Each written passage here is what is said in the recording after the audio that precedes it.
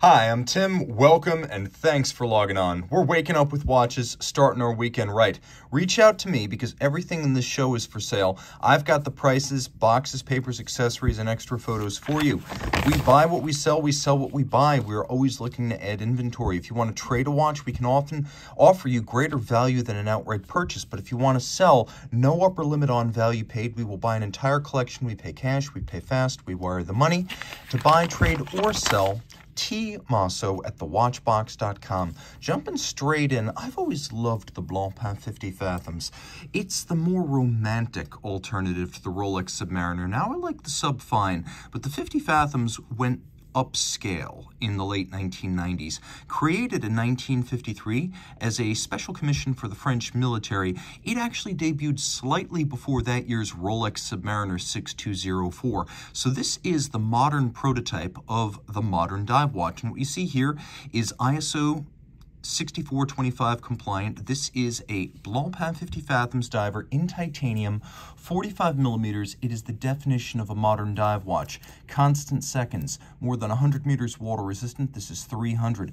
A timing organ or timing reference in a sapphire capped bezel. In 1998, Blancpain brought back the 50 Fathoms, and as I mentioned a moment ago, took it up market relative to the Rolex Submariner. We gained details like the cambered sapphire, the sapphire capped bezel, a dial and bezel that are fully luminescent in spectacular fashion, white gold hands, numerals, and indices, and of course, the sensational caliber 1315 on the reverse side. Let me use my zoom here. 3 mainspring barrels, extravagantly hand-finished, 120-hour power reserve, free sprung for shock tolerance, 6 position adjusted, anti-magnetic silicone hairspring, free sprung balance on top of that. And you can see the bevels are gloriously broad and mirrored. We have 1, 2, 3, 4 different types of finish on the rotor and 3 mainspring barrels so it doesn't surge and it doesn't flag as it's wound and discharged. Now, it's a big watch, but it doesn't wear huge. This is the Series 98 bracelet, much like the X71, only this one is titanium to match the model. The model that you see here came out in 2017, and in my opinion, it's a better 50-15 on a couple of fronts. First, in titanium, it's much lighter, and you can see on my 16 centimeters circumference wrist, it wears just fine. It's broader across the wrist with the bracelet, but everything's light and easy to accommodate. Now, another thing I love about it is everything's satinated. The standard 50-15 is all polished. This is a more subdued look, and while it's still luxurious, it's not garish. Finally, the standard 50-15 in steel has a solid caseback, whereas this one features a display caseback. Caliber 1315 has always been gloriously finished, and it deserves to be seen. You can also see that the bracelet, like the strap, fixed to the case using screws and bars, very secure. We'll get a little bit closer. How does it sound? How does the bezel sound? How does it feel? Let's listen. 120 click, super precise.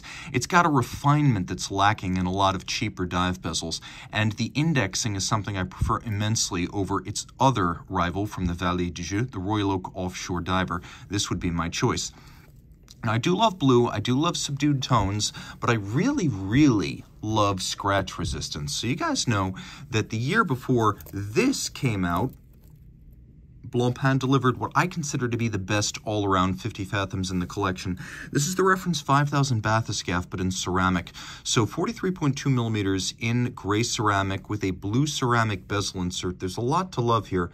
The watch is a little bit smaller than the 50-15. It's only about 50 millimeters from lug to lug. It's got more of a vintage look. Big crown, no guards, squared off lugs, and minimal beveling. Now, the nice thing about ceramic is not only is it hypoallergenic and super light on the wrist, it's also incredibly scratch resistant. When buying a pre-owned watch, I always like to know it hasn't been refinished. With ceramic, you know for a fact it has not been refinished. In terms of tech spec and capability, identical to the 50-15, we have a ceramic bezel cap instead of the cambered sapphire, but we have the same amount of luminescence on the dial, if somewhat less on the bezel. We have the same 300-meter diving depth, and critically, we have the exact same caliber 1315, the 5-day power reserve, and the display case back to appreciate appreciate it. It is as beautifully finished as what we just saw. It just comes in a package that is lighter, smaller, and utterly immune to conventional marking, scratches, and swirls. People ask, am I going to shatter ceramic? And my retort is always, not unless you're that guy who constantly shatters the sapphire on his watch. That's a rare guy. And I know most people watching this are better educated about how to handle their watches. If you've never broken a sapphire, you're not going to break the ceramic. And it is smaller and it is easier to wear, especially on the sailcloth strap, which by the way is rubber lined. It also comes with a matching ceramic pin buckle, which I adore, because this is where a lot of watch companies tend to pinch pennies or cut corners. They'll give you a DLC black or a DLC black steel, either titanium or steel buckle. And of course that always gets scratched because when the watch is on the wrist and it's underneath your arm and you're moving your hand across your desk, you're scratching that buckle. Well, with Blancpain and the material science might of the Swatch Group, you get a pin and a buckle made of ceramic, so these aren't going to scratch either. Now I'll throw it on my wrist so you get a good sense of the proportions. It's more compact than what you just saw. It's thinner, it's shorter across the wrist, of course it's smaller in diameter. I would say it's comparable in terms of weight, but once you add the bracelet of the 50 Fathoms, even in titanium, is once again heavier. The watch has a bezel that's similar in terms of the quality. It's a little bit more audible. Let's get close so you can hear it better. It has the same 120-click index. It's a little bit more mechanical than the 5015. Now you got a good sense of that. Let's go with a full retro diver. By no means the first dive watch to join the scene in the 50s, which was probably the golden age of the dive watch. The jaeger-lecoultre and lecoultre E857 was designed for the American market, and in its original variant, the E857 Memovox deep sea alarm, well, it was a watch made primarily for the U.S. market, with about 800 created for the U.S. with the lecoultre branded dial, and somewhere between 200, 300 made with the jaeger-lecoultre dial. It's generally assumed that 1,061 of the original were produced. They are rare, and the survival rate was low because in their day they were mid-priced watches, not high-luxury products. Well, in 2011, jaeger-lecoultre brought back the deep sea with this, the tribute to deep sea, and it is very true to the original. As with the original, it uses an alarm rather than a timing bezel to let you know when your dive time is about to lapse. As with the original, it features a relatively simple caseband, squared-off lugs, no guards, unbranded crown, and a picture of a skin diver on the reverse side. Now, what's different about the tribute to deep sea is that the U.S. dial, the lecoultre dial, was the scarcer one. Originally, again, these were made for the U.S. market, and you would have seen far more of the U.S. dial than the jaeger-lecoultre, but on the tribute, the U.S. dial is actually the scarcer of the two, with 359 of these made to 959 of the jaeger-lecoultre dial. Now, it's a little bit bigger, but not much. It is very true to the original. Being only 40.5 millimeters, the original was 39.5. You can see we have the same kind of dial printing and bezel graphics, albeit in higher quality. And we do have lovely syringe-style hands, plus a decent amount of lume, plus a luminescent index on the disc used to actually set the alarm. So you can easily set the alarm if you need to in the dark.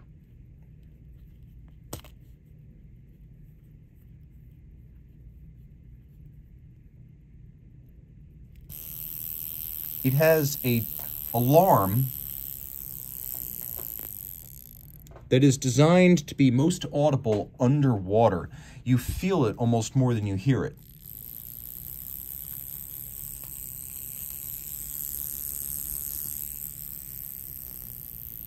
And there is a resonation chamber on the reverse side. It is 100 meters water resistant, and it has a true plexiglass crystal, so they wanted to go deeply authentic with this tribute to deep sea. Now, of course, you can always clean up the dial by reorienting the index. And so you get a spare plexi with the watch. We have a recreation of the 50s, late 50s, early 60s Tropic strap. These watches were originally made from approximately 1959 to 62 or 63. A few went out the door in 63. By that point, prototypes of the successor, the Polaris, were already being made. Now, that Tropic strap would have been rubber in its day. This is actually a piece of leather that has been pressed and perforated to look like the rubber strap. And you can see we have a vintage style unbranded steel pin buckle to be, once again, true to history. Inside, automatic winding, and with a 45-hour power reserve. The original used a K815 bumper automatic. This is a caliber 956, and it's been through the Master 1000 hours control, so it keeps time like a modern jaeger-lecoultre watch.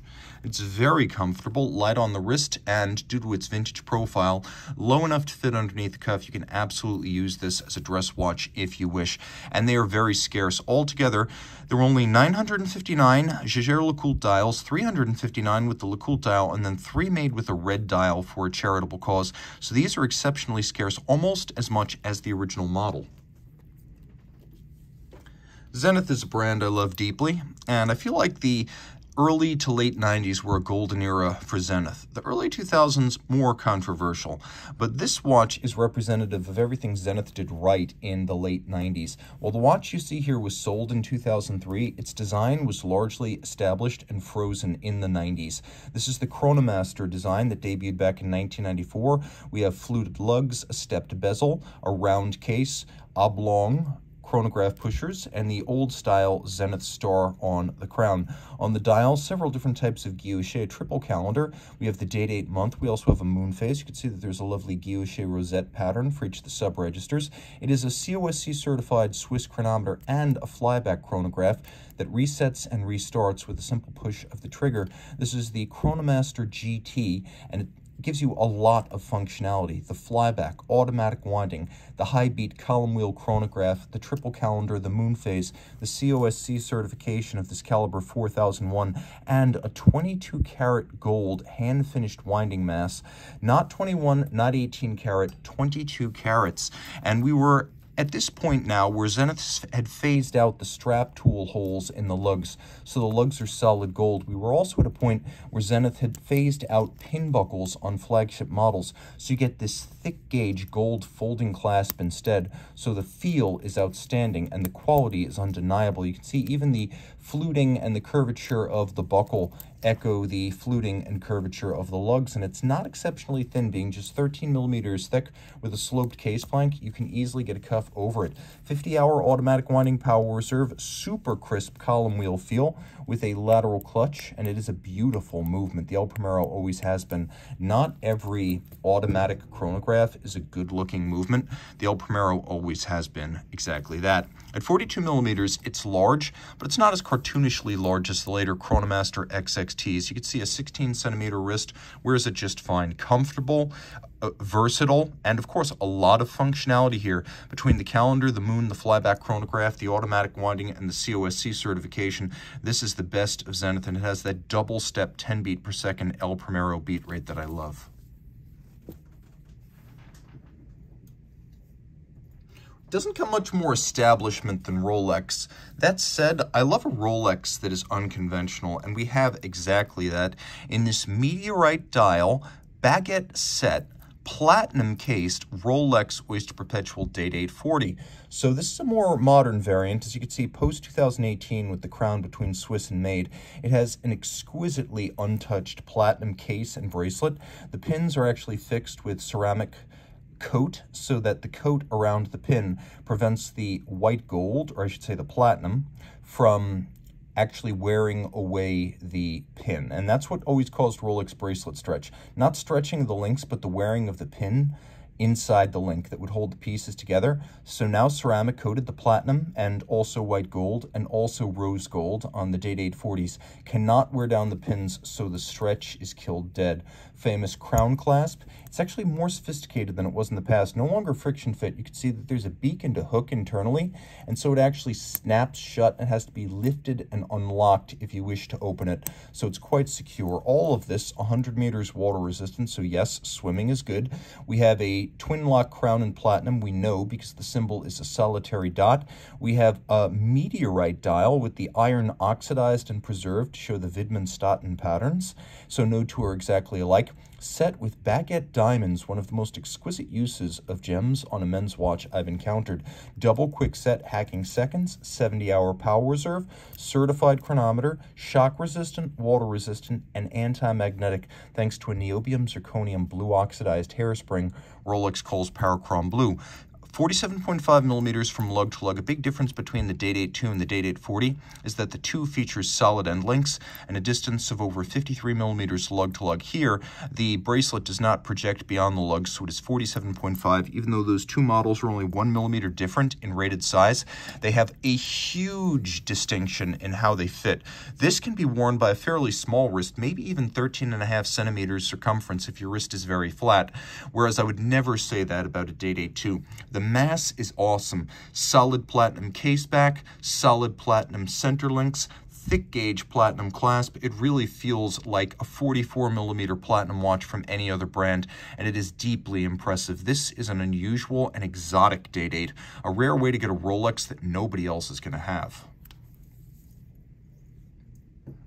This might be the coolest enamel dial that Patek Philippe has ever done, on a couple of levels, because you're looking at the 5370P011. The original version of this came out with a platinum case and a black dial in 2015. This, the 011, came out in 2020. It has a blue enamel dial, and the closer you get, the more you realize how impressive Patek's enameling has become. It's as glassy and smooth as lacquer, deeply difficult to achieve on enamel, and for decades, Patek only did enamel in white because white did the best job of hiding the orange peel-like texture that vitreous enamel ordinarily created. Well, here with the blue and the black before it, we have something that shows just how exacting Patek's process has become. On a solid gold base, they fired up to 20 layers of blue and clear enamel, finished it by hand, and of course cooked it at 800 degrees centigrade, after which features were printed, including the scales, the tachymeter on the dial, which is designed to give it a vintage chronograph look from the era before tachymeters were on bezels. We also have leaf-style hands at center with a surprising amount of luminescence for a dress watch, and then the applique white gold polished Breguet Arabic numerals, always reserved for very special Patek watches. We have a hacking seconds function. We also have a coaxial split second function, so you can register the waxing or waning gap between 2 different events, such as race cars, around a track, or runners. And the watch does feature a pusher coaxial with the crown, a beautiful scalloped recessed case flank that creates channels on each side with white gold cabochon at each end, top Vesselton diamond between the lugs to remind you this is a platinum Patek Philippe. We'll throw it on my wrist, then we'll do a case back look. It's big, 50 millimeters lug to lug and 41 millimeters in diameter. It is 13.7 millimeters thick, so it's a full-size watch. Not oversized, but full-size. I have no problem wearing this, and I'd wear this with confidence. I do think if your wrist is much smaller than mine, there are going to be some problems, though. Take a look down the barrel. You can see it's really not near the edge of my wrist, but from over the top, it's getting there. It is, however, low enough to fit underneath the cuff with a fairly flat profile and then a concave profile bezel. The watch does feature a full platinum clasp, and then on the reverse side, caliber 29-535 Petit Second. As you can see, 2 different column wheel arrangements, one with the pincers to arrest the split seconds hand, and then the other, as you can see, allowing me to operate the primary clutch, which is lateral, and there is a black polished capped column wheel. The cap historically an element that is designed functionally in a chronograph, the idea being under conditions of extreme shock, this would prevent the horns and the levers from popping out of the crenellations of the column wheel. Today, the cap is ornamental, but once upon a time, very functional. Free sprung, 4 Hz beat rate, 65-hour, manual wind power reserve, 6-position adjustment, overcoil hairspring, the hacking function, and then you could see that there is a little rack and a pawl, and that is for the instantaneous minute jumper. You can also see that you need to rethink your conclusion if you've decided Lange owns mainstream luxury watch finishing, because the forest of steel, brass, and violet pivot jewels here is breathtaking and worthy of competition from the best, not just of Lange, but also from the independents. It's that good.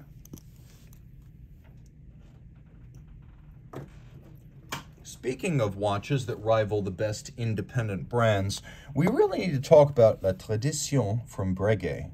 Now, Breguet historically is known for two model lines, the Marine, an aquatic sports watch, and the Type 20, 21, and 22s, the aviators watches. Those have long histories with the brand, but following the Swatch Group acquisition of Breguet in 2000, the idea was to create a definitive statement of what a modern-era wristwatch Breguet watch would look like, and so the 7027, which you see here in yellow gold, was the result, bowing at Basel World 2005, 37 millimeters in diameter. It features a lot of hand finishing. We have a case that is cold rolled to create this coining.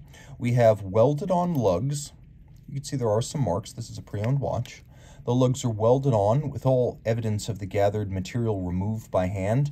The straps are held on by screws and bars, an upscale alternative to spring bars. Little thoughtful details like a kerf under the crown so you could dig your nail in to pull out the crown. And then the dial featuring a solid gold dial cut on a rose lathe to create the guilloche, and then silvered to create the silver white look you see here. Hands as well as screws fired to create an oxidized blue coat. Power reserve indicator with a hand-engraved power reserve scale, 50 hours manual wind up at about 11 o'clock on the dial. We have a dial that is based off the design of a vintage Breguet pocket watch from the lifetime of the master, with the subdial at the top, the barrel centered, and then a set of finger bridges with vintage-style pocket watch wheels leading to a balance structure that features Breguet's historic parachute shock protection spring, and then some modern elements, including a free-sprung recessed bolt aerodynamic balance, and we have an overcoil hairspring designed to center the mass of the hairspring for concentric breathing in any physical position. That was another Breguet innovation, and you can see it does feature hacking seconds, so you can set it precisely against a reference time if you wish, and you're quick, and you can visualize what the seconds display would look like. Now, when you wind it, you get a little bit of theater, and on the reverse side, we have another power reserve indicator that gives you even more theater, as you can now see the indicator moving. You can see the scale right there. On the back, this is correct. This is how a watch would have been finished historically in the era of Breguet. Before Côte de Genève were established, you would have seen frosting either by a wire brush or, in Breguet's era, probably using acid to reductively pit the material. You can see elements like the Breguet name have been engraved by hand, and we do have mirrored anglage. You may think that this is a crude finish because it's historically oriented rather than modern, but all of the modern standards are applied, and you can see the beveling is wide and impressive. We also have satinated wheels. We have polished screws, which you can see in addition to blued screws, so you get both. And on the dial side, you can see that the wheels themselves have been satinated and then internally beveled. We also have this lovely circular satination on the barrel cap itself. So lots to love here in a 37mm case, so it can be worn easily by anyone, him or her, full deploy and clasp, throw it on the wrist, a fantastic looking watch, and one that really is quite compact, easily fitting underneath the cuff. This is one of the best dress watches you can buy at any price, and because of the reputation of Swatch Group, unfortunately, people don't think of them first when planning their next horlogerie dress watch purchase. So market prices on these are considerably below retail, and if you ask me, it's actually worth every cent they ask for it at retail.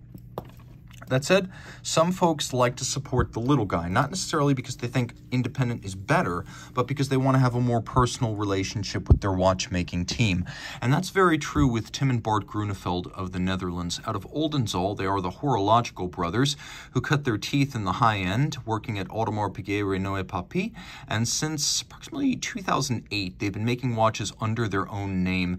They created their company in the mid-2000s, started delivering very complex, very large watches around 2008, and they were asked by their collectors to pare it back, give them something simple and smaller. And so in late 2018, this was launched. This is the Grunefeld 1941 Principia.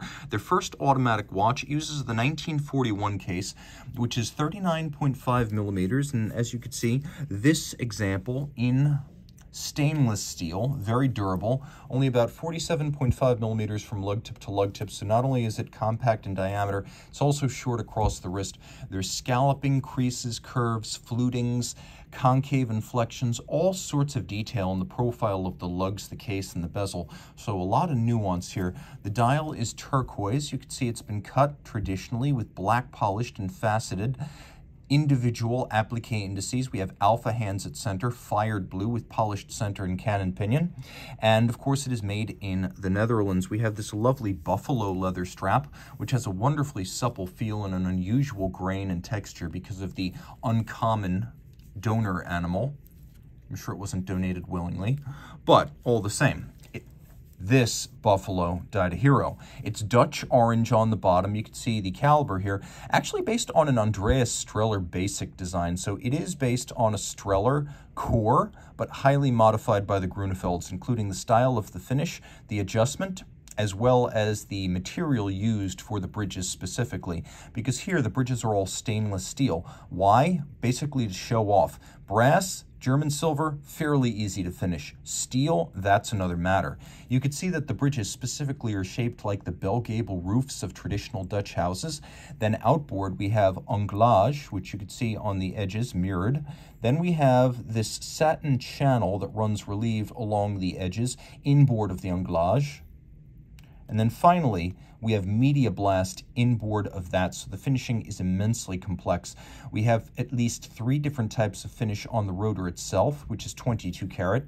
All of this automatic winding with 56-hour power reserve, 6-position adjustment, 1 more than a standard chronometer, a full balance bridge, and a free-sprung balance. And note, they skeletonized the balance bridge. They even customized the wheels with a distinctive double-spoke design. The finish is world-class. The function is undoubtedly as precise as you'd expect, given the reputation of the Grunefelds and Andreas Streller. Adjusted beyond chronometer standards, automatic winding, 56-hour reserve, and a watch you can wear every day. Steel is real, they say, in custom bike building because of its durability and the everyday quality it imparts to anything made of steel, and you get that with this Grunefeld 1941 Principia. And then we close with what I consider to be possibly the greatest reverso ever made since the very first. Launched for 2011, but only delivered starting in 2012. This is the Grand Reverso Granfo. It is a watch that combines a Flinke enamel dial with the Grand Reverso case, and it is indeed grand. It is a watch 48.5 millimeters lug to lug, 30 millimeters wide, and about 10.2 millimeters thick. All in white gold with a solid white gold dial to match. It's exceptional. One of the most beautifully handcrafted reverso watches ever to leave Le Sentier. It does require a large-ish wrist. This isn't a reverso for tiny folks. Women, people like me with a petite wrist, folks who are perhaps looking for something more compact. This is like Reverso 976. If you're familiar with that, you're familiar with this. I'll let you decide whether 16 centimeters circumference can pull this off, but I would recommend 17 or up. Now the dial, it's all about the dial. Let's talk about it. White gold dial base, cut on a rose lathe to create this spiral rosette, and then fired up to 20 times with a translucent enamel. When you have a translucent enamel or lacquer over a base, it is called Flinke. Now we also have white gold numerals, white gold minutes ring, white gold hands, white gold JLC logo, all of which have been polished bright and sit in a sea of translucent blue enamel. This is an extraordinary 50-piece individually numbered limited edition. It is 30 millimeters wide, 48.5 end to end. You can see inside engine turning on the interior of the chassis, and on the reverse side it is a traditional reverso. Polished but unadorned. Back in the 1930s, the idea was that this side would be turned outward when you were engaged in vigorous activity and sports to protect the crystal from shattering. Today, it's used as a platform for customization or simply to cause wonderment and bemusement in your friends who will wonder what is on your wrist. The feel of these spring-loaded pin snap ball bearings, incredibly precise. Inside, Master 1000 hours certified, manufacturer caliber 822, 45-hour reserve, free-sprung, hand-adjusted, exacting in its accuracy. This is a spectacular JLC Reverso and one of the coolest watches the company has ever made from any model line. But if you're going to get a JLC, you're going to get one of two. You're going to get a Memovox alarm or a Reverso. Those are their icons. The choice is yours. Reach out to Team Mosso at thewatchbox.com for purchase and pricing details of any watch you saw in today's show.